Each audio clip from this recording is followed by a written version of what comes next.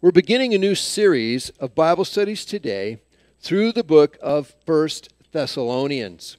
A quick introduction to the letter before diving into its content. 1 Thessalonians is the first of two letters that the Apostle Paul wrote to the church in the city of Thessalonica. It's believed that these letters are some of the earliest writings that we have from the Apostle Paul. Only the letter of Galatians is thought to be earlier.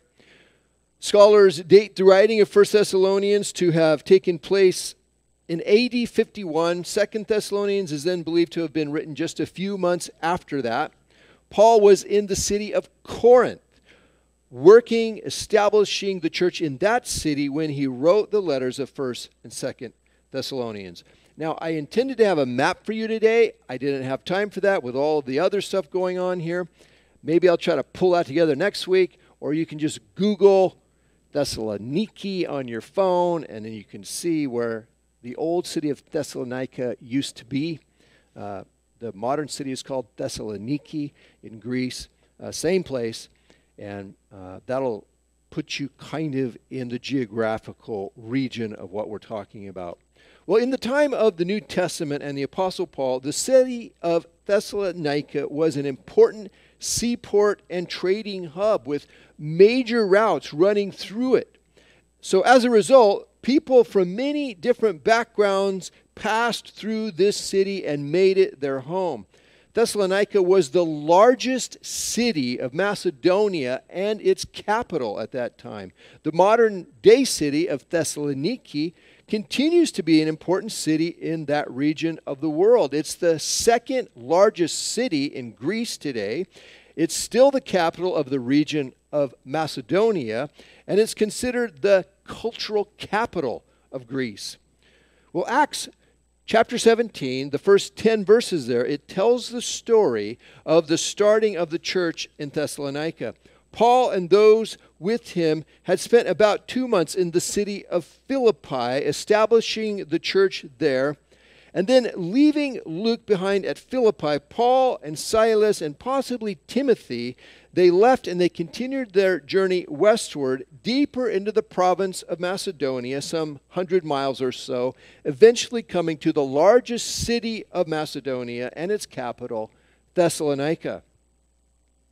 There was a Jewish synagogue in that city. So following his usual practice, when he came to a new place, Paul went to the synagogue on the next 3 Sabbaths and preached about Jesus being the Christ. Acts 17:4 tells us that some of the Jews were persuaded, as well as a large number of Gentile men and women who were present. But a number of other Jews in the city were jealous of Paul's quickly growing influence. So they hired some thugs to form a mob and start a riot. Paul and Silas, they had to sneak out of the city under cover of darkness that evening, and then they continued down to Berea and then Athens and then finally to Corinth, where Paul would remain for the next year and a half. Those 3 short weeks of preaching and turmoil formed the foundation of what became this beautiful, thriving church in Thessalonica. While Paul was at Corinth, he wrote the letters of 1 and 2 Thessalonians several months after arriving in Corinth. Timothy, he came down to Paul from Thessalonica, giving him an update on how the church was going, and that is what then prompted Paul to write the first letter to that church. Well, if you've got your Bible, let's flip over to 1 Thessalonians and we'll start getting into the actual letter itself. 1 Thessalonians chapter 1, beginning in the first verse. It says, Paul, Silas, and Timothy, to the church of the Thessalonians, in God the Father and the Lord Jesus Christ, grace and peace to you. This is the typical greeting found in letters of that time period. Rather than putting who the letter is to at the beginning of the letter like we do, Dear John, and saying who the letter is from at the end of the letter, they put who the letter is from and then who the letter is to, and then they would include a blessing or a greeting. So he begins, Paul, Silas, and Timothy. This is who the letter is from. All three of these guys are known personally by the people in the church of Thessalonica. The simplicity of Paul's opening address here suggests this close connection between them and this church. He doesn't identify himself as an apostle or say anything about where his call and his authority came from like he does in some of his other letters. They know each other. They're friends. He says to the church of the Thessalonians, this is who the letter is to, the people in the church at Thessalonica. In God the Father and the Lord Jesus Christ, he writes. Paul manages to put two significant truths into this opening address of the letter. First, he points out that for the believer, a new kind of relationship with God is created through Jesus Christ. God is now our Father, an intimate, loving, caring, providing, protecting relationship has been created. Ephesians 2:13 says that we who were far away from God have been brought near. Through Jesus Christ, God has reached down into our world and scooped us up into his big, strong, safe, kind, loving, fatherly arms. The second thing that Paul does here is he refers to Jesus Christ with the title of Lord, which is an acknowledgement of the deity of Jesus Christ. He says, grace and peace to you. The opening blessing is the usual one that Paul includes in his letters, grace and peace. This blessing, it's a combination of the standard Greek and standard Jewish blessing of the day. The usual Greek blessing was grace, and the usual Jewish blessing was peace or shalom. Paul, he takes these two standard blessings of the day and he combines them, making a new blessing, conveying the idea that the gospel of Jesus Christ, salvation, is for all people, both Jew and non-Jew. Through Jesus Christ, God has made it possible for all of us, regardless of race, economic or social background, to have a relationship with him. We have all been given the same opportunity to know God through Jesus. No one is excluded. Everyone is invited. Galatians 3:28 says, there is neither Jew nor Gentile, neither slave nor free, nor is there male or female, for we are all one in Christ Jesus. Paul tucks this important truth right into the opening blessing of his letters. For believers, grace is God's kindness and mercy and love freely given to us purely of his own choice and initiative rather than because we deserve it or we have earned it in some way. Peace, it's that inner wholeness and calm that comes from being in relationship with God. There is now reconciliation with God through Jesus. Peace has been made. God's holy judgment has been appeased. Guilt has been removed. Where there was once hostility, there is now friendship. The offended God has become our loving Father. We've been adopted as his sons and daughters. And now peace is experienced in our deepest being. Verse 2. We always thank God for all of you and continually mention you in our prayers. We remember before our God and Father your work produced by faith, your labor prompted by love, and your endurance inspired by hope in our Lord Jesus Christ. Paul begins the letter telling the Thessalonians how he always thanks the Lord for them and continually prays for them. It gave Paul tremendous joy to see how these people have opened their hearts to the Lord and they've received the gospel message with such enthusiasm and commitment. Seeing their changed lives, it blesses Paul deeply. God rescuing and redeeming and recreating people is one of the most amazing miracles there are. He takes our busted up train wreck of a life and he makes something beautiful and useful out of it. Thank the Lord for saving us. Well, Paul, he mentions three things which stand out to him about the changed lives of the Thessalonians. These same three things ought to stand out in the life of every follower of Jesus Christ. He says, your work produced by faith, your labor prompted by love, and your endurance inspired by hope in our Lord Jesus Christ. Well, let's linger for a moment on each of these three things. The first is work produced by faith. Notice the word order here. It's important. It does not say faith produced by work. It says work produced by faith. We receive salvation and come into a relationship with God through Jesus Christ by faith. It comes through believing the message of the gospel that Jesus Christ, the Son of God, He died for our sins and He came back to life to give us this same new resurrection life of His. We trust in what He has done, recognizing that we could never earn it for ourselves. But real, genuine faith will produce good works. A life that is rescued and brought to life spiritually, it brings forth out of it blessing and goodness manifested through action. This is what Paul sees happening in the lives of the Thessalonian believers.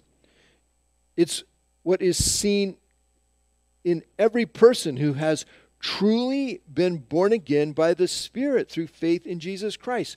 Works produced by faith happens. The second thing, labor prompted by love. The word labor and the word work, they're very similar words with very similar meaning. The word translated work is the general idea of working to accomplish something.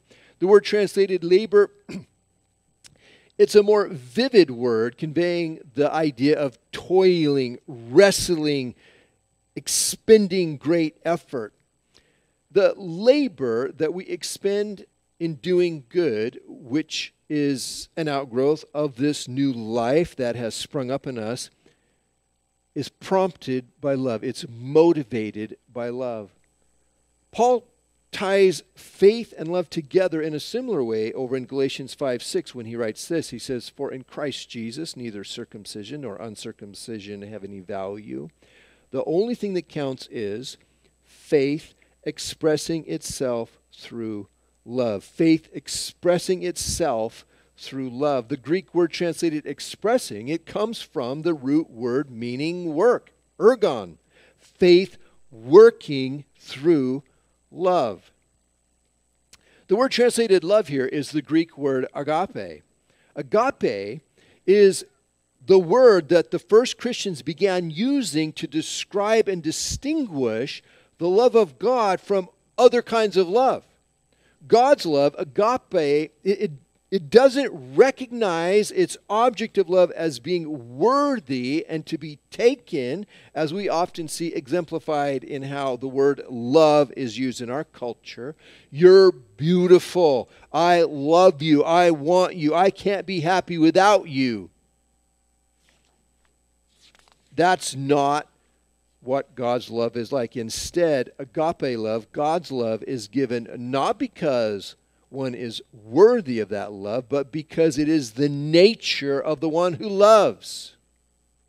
Agape creates worth in the one loved. And rather than wanting to take the one that's loved, agape gives for the sake of the one loved.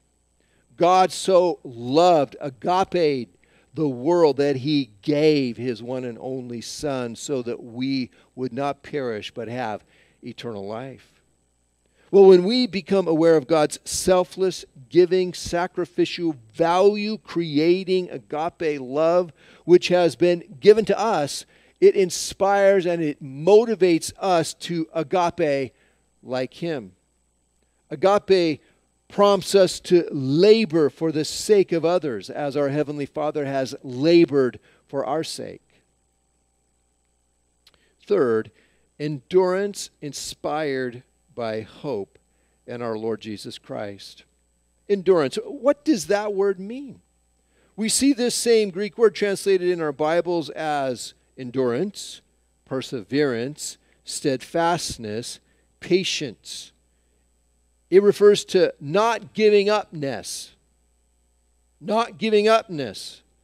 In this particular case, it's not a passive enduring like a person resigning themselves to a life of suffering until it's over. I'm just hanging on until it's over with. That's not what endurance is. Instead, this is an active enduring, like a determined athlete pushing through the pain of aching, cramping muscles, sweat stinging their eyes, pangs of hunger and thirst, burning lungs, struggling and fighting toward the goal, not giving up. That's endurance. And what is it that inspires such determined perseverance? Hope in our Lord Jesus Christ, it says. It's not enough to simply have hope to inspire our endurance. Hope must have a reason, a foundation that it's built on, an anchor that it's attached to. Hope is only as good as the thing we're hoping in. So when someone says, well, you just got to have hope, it means nothing. You have to have hope in something, and it needs to be in something that's substantial, that matters, that's going to really make a difference. And for the Christian, the reason for our hope, the foundation of our hope, the anchor of our hope is Jesus Christ. He is the one we are hoping in. Why does a follower of Jesus Christ continue believing that their soul is secure, that they have a future to look forward to beyond this life, that the good work that they are doing for the sake of others, that it all matters when they have had a bad day, a bad week, a bad month where they have made a shameful mess of their life and the lives of others? I mean, why would they think that they have any future at all worth living when that happens? Because their hope is not in their self. Their hope is in Jesus Christ. Their hope gives them the strength and the courage to keep going. See, if my hope is dependent on my life's scorecard, then I'm doomed. I keep going, even in the face of terrible, humiliating failure, because my hope is in the Lord Jesus Christ, not in me and my performance. Verse 4, it says, "For we know, brothers and sisters, loved by God, that He has chosen you, because our gospel came to you not simply with words, but also with power, with the Holy Spirit and deep conviction." He calls them brothers and sisters. And it's easy for us to overlook something here that's really quite amazing for the times. Paul, who had been a highly educated, highly committed, highly respected Jewish man, who would not have considered being in the company of pagan, defiled, immoral, disgusting Gentiles. It would have repulsed him beyond description to be in their company. He now refers to those people as his brothers and sisters. See, a profoundly deep, fundamental change took place in the man, Paul, when he came to faith in Jesus as the Christ. The Holy Spirit changed this man on the inside to such a degree that he now sees as his brothers and sisters people who he used to hate with deep prejudice. Get yourself some of that if you have not gotten it already. Amen? We all desperately need that kind of life-changing power, creating in us the character of Jesus Christ. Paul says he knows the Thessalonians are real born-again Christians, real followers of Jesus, real children of God, those who are truly loved by God and chosen by God because of the changed lives that he sees. Anders Nygren said, "The gospel is not the presentation of an idea, but the operation of a power. the power of God changing the lives of people. When Paul came to Thessalonica and he told these people about Jesus being the Christ and what that meant for them, it penetrated their hearts and it changed them. These people, see, they didn't simply hear and take hold of a new idea about how to see and interpret life. He didn't come into their midst and convince them that the world wasn't flat but spherical and that the earth wasn't the center of the universe but a planet revolving around its sun. He didn't come and give them 9 steps for reaching their full potential. The words Paul spoke, they were accompanied by the Holy Spirit opening the minds of the hearts of these people to see and to understand, convincing them of their need for salvation, deep conviction. These people's lives were not changed by Paul's speaking skills. They were changed by God the Holy Spirit. Paul's 3 weeks of preaching in the city of Thessalonica, it should have ended in a humiliating defeat. A riotous mob drove him out of the city. But rather than that short visit being forgotten, a thriving church grew up from it. That was all the work of the Holy Spirit changing lives. Second part of verse 5. You know how we lived among you for your sake. You became imitators of us and of the Lord, for you welcomed the message in the midst of severe suffering with the joy given by the Holy Spirit. It says, in the midst of severe suffering with the joy given by the Holy Spirit. It was not easy to be a Christian in the city of Thessalonica in those days. That riotous mob that had driven Paul and Silas out of the city, that same hatred, it was directed at the followers of this new king called Jesus.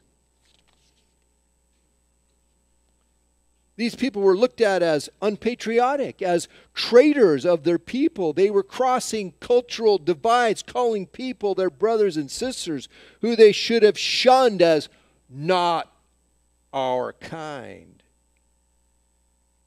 They weren't showing allegiance to the gods and the kings of popular culture. They were being foolishly caring and generous toward people they were not obligated to.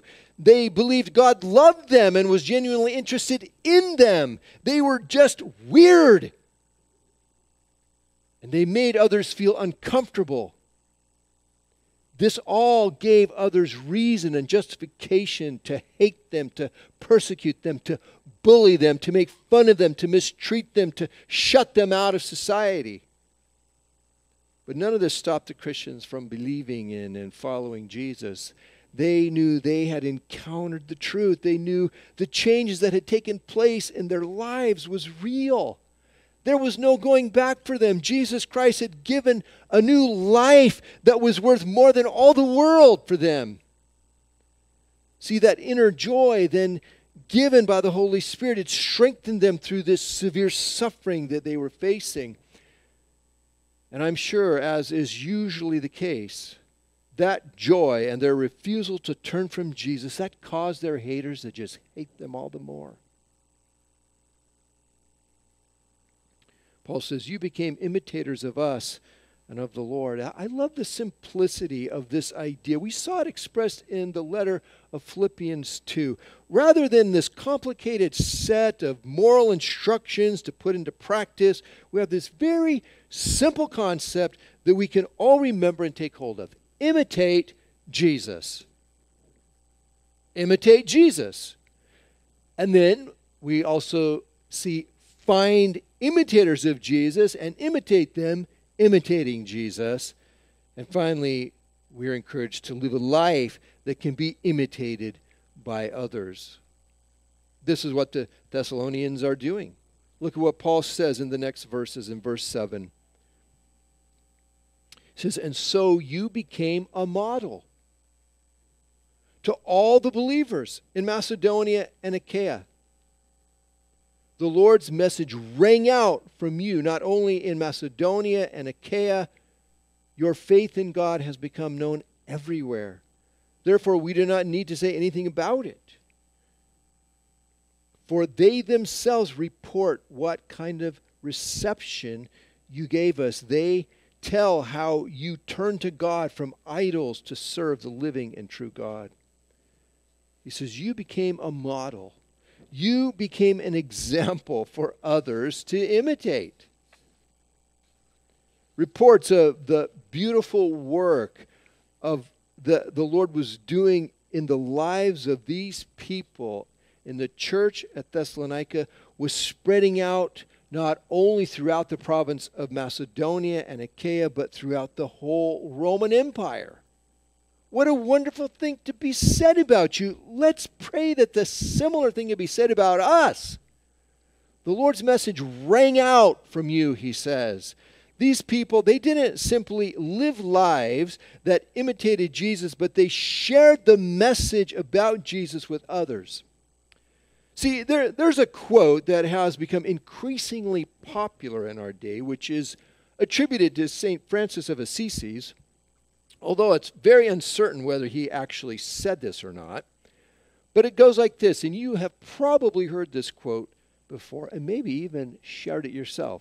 It says, preach the gospel at all times, use words if necessary. Preach the gospel at all times, use words if necessary. Now that quote, it rightly points out the importance of living a life that imitates Jesus, that preaches the gospel in the way we are living. But it suggests that sharing about Jesus is optional, and that is not so right. See, we have the example of the people in the church at Thessalonica before us here who rightly did both. They lived out the gospel and they also shared it with others. It rang out from them. And this is the example that we are to follow. Finally, verse 10. And to wait for his Son from heaven, whom he raised from the dead, Jesus, who rescues us from the coming wrath. So finally, we see the Thessalonian Christians watching and waiting for the second coming of Jesus Christ. The Greek word translated waiting, it's an active, expectant waiting. They are looking for Jesus to come back. They are hoping for Jesus to come back. They are convinced that he is coming back. Paul is going to say more about this topic of the second coming of Jesus as we get further into the letter of 1 Thessalonians. But today, I want to say this. First, Jesus is coming back. We don't know when. It could be today. We want to always be ready. We notice that when great turmoil is taking place in our world, people start talking about the second coming of Christ and wondering if we are in those final days or not.